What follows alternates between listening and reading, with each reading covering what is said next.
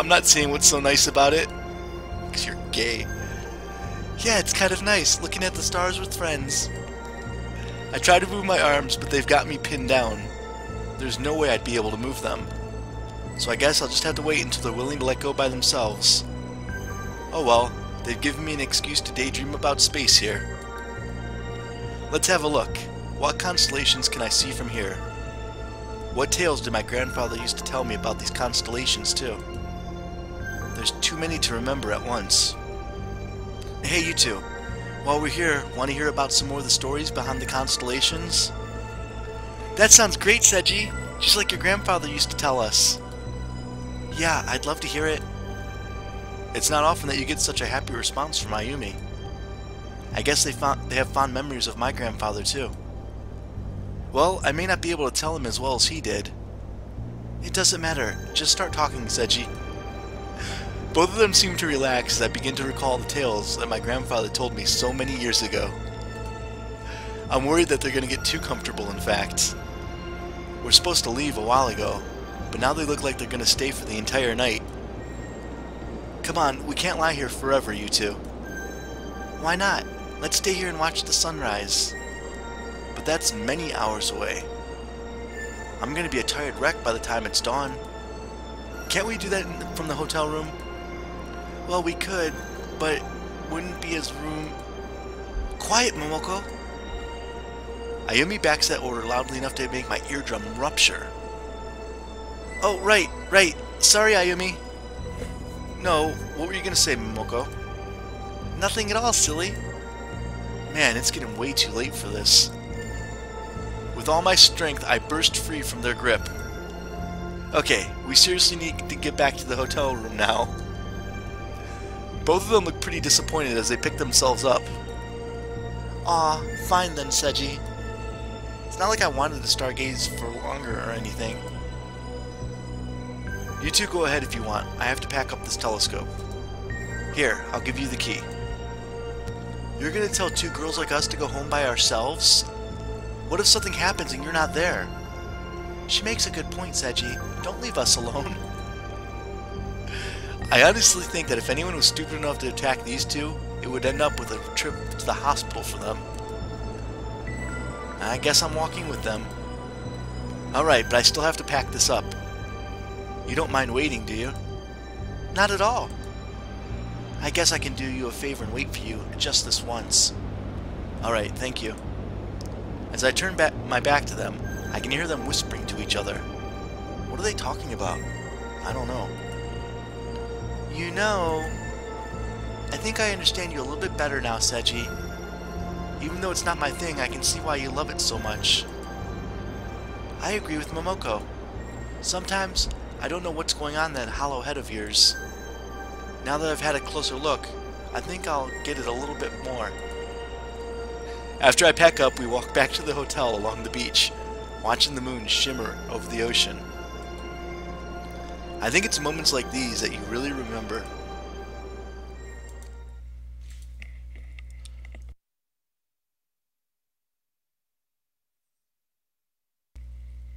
The room is silent apart from the sound of the clock.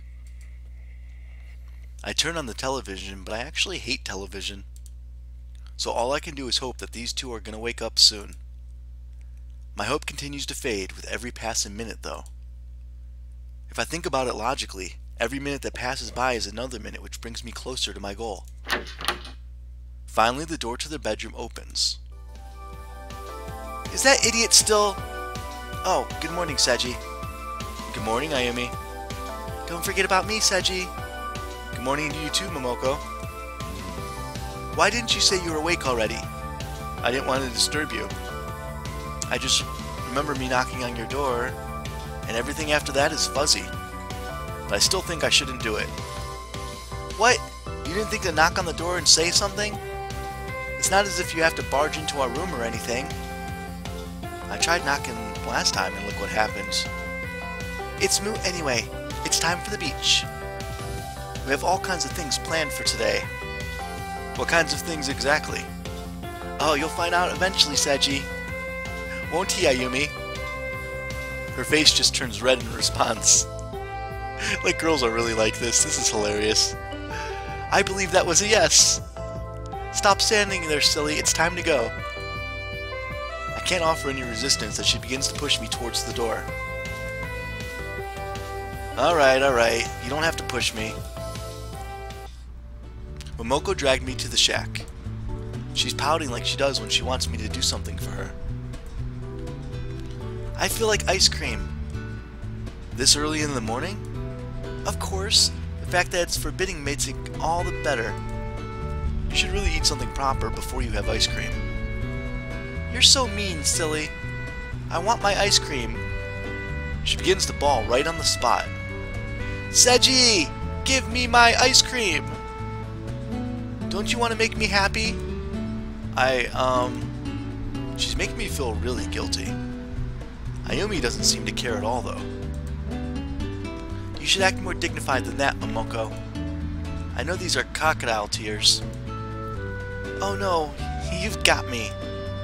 Momoko just starts laughing diabolically. I should have known. But anyway, silly, can we have ice cream? Can we? I don't see why not. Yay, Ayumi, you get one too. A shiver of dread goes down my spine as I hand the popsicles over to them. Seiji, are you okay? You're looking a bit pale. I turn my back to them and shake off the feeling of dread. Don't worry about me. It's fine. I just felt like someone stepped on my...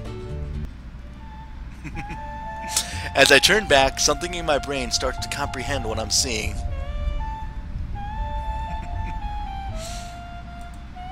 Both of them are already eating their ice cream, but something about it just doesn't seem right to me. Sorry, Seiji, were you saying something? Oh no, I wasn't saying anything. I can feel my mind go blank as they continue to suck on those popsicles. Should I say something? Is something the matter, Seiji? Yeah, she's the strong big bully. Hi, Misty. She pulls the popsicle out of her mouth, letting its melting shaft drip down her hands. Long, sticky strands of it begin to drip onto her chest. Seiji, this is so dirty, but I like it. She looks down at her chest and tries to wipe the goo away, only for it to stick to her fingers. It's getting everywhere, Seiji. So dirty. How could you stand there watching as I do whatever I like to your ice cream? She runs her tongue up and down the shafts, sometimes letting it wrap around slowly. You're standing there like a fool. Stop looking so undignified. All we're doing is eating ice cream after all. But what? What are you thinking of? What twisted image has your imagination created now? She shoves the entire thing in her mouth, then slowly draws it out, small globs of melted ice cream sticking to her lips. Knowing you, you're probably imagining something else. I can just tell. I'm not thinking about anything like that, I swear. Just finish your ice cream as quickly as you can, okay? But Seiji, it's much more fun to take your time with. It lets you savor every little bit. I'm not gonna let a single drop get away from me. She begins licking her fingers clean then. Oh my, I've gotten myself dirty too. I better start cleaning that off. Ayumi follows Momoko's lead, her tongue darting between the gaps in her fingers. I really like this ice cream though. It would be a shame to waste any of it, just like Momoko said. I feel like I'm gonna faint. This is so embarrassing to watch. Oh my, Seiji, you look really pale. I think we need to get your heart rate higher. No thank you. Please enjoy your ice cream. No! More time passes.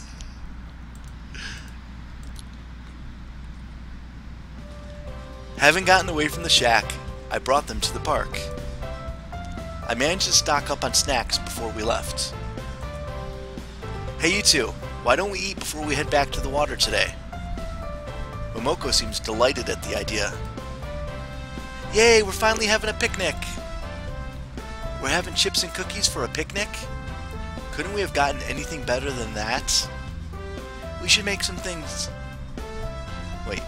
We should make something next time we go to the park. In fact, I heard that Ayumi is a fantastic cook. Well, I guess I could let this fool sample some of my cooking. It's okay. No one has to cook anything for me.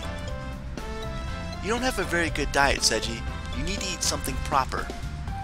Why don't we get ingredients on the way home and make a really nice dinner? That sounds great, actually. I'll make sure to cook some...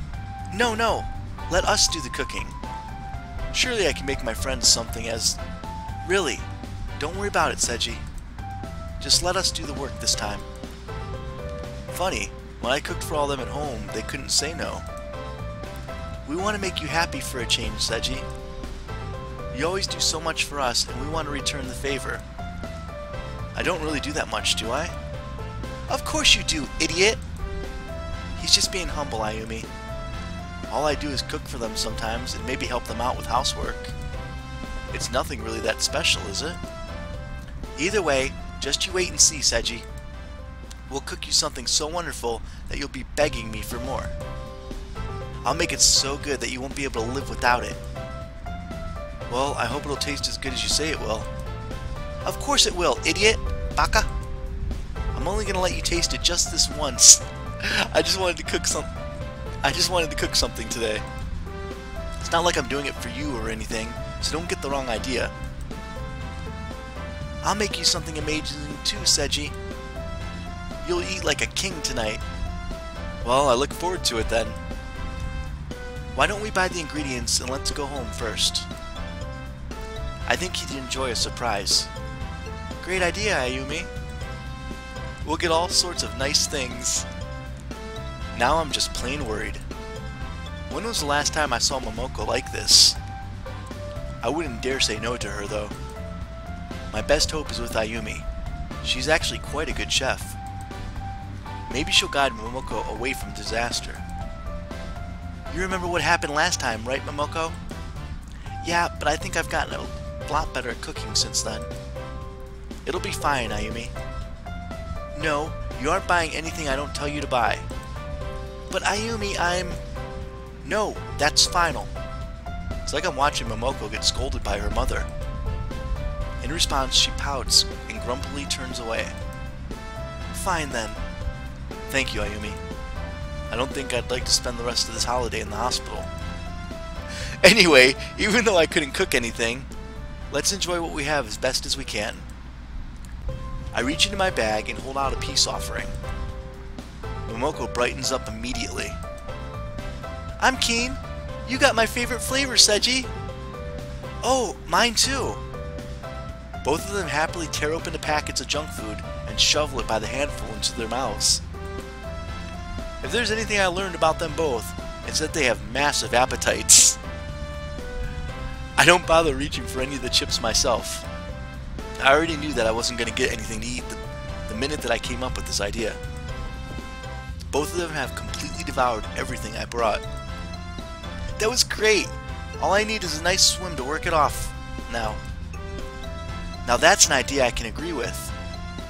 Though the swimming part might be a bit harder for me. Don't worry, Ayumi. We'll have more swimming lessons today. There will be time for everything. That'll be nice, Seiji. Anyway, let's get going. Why waste all this time sitting around talking? Good point. We've already eaten. Well, they've already eaten anyway. I'll race you both there. There's no way that I'm gonna lose to you, Seiji. I'm not participating in any race. Tell you what, Ayumi, whoever wins this race gets to...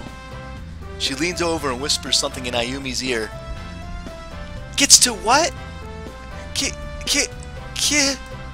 Now, don't tell Seiji about it. That will spoil the surprise. This surprise, I'm not sure if I want to discover what it is. He's gay. I'm telling you, he's gay. He's gotta be gay. Come on, Ayumi. You aren't gonna have any fun if you stay on the sand. Despite her hesitation, Ayumi stumbles into the ocean.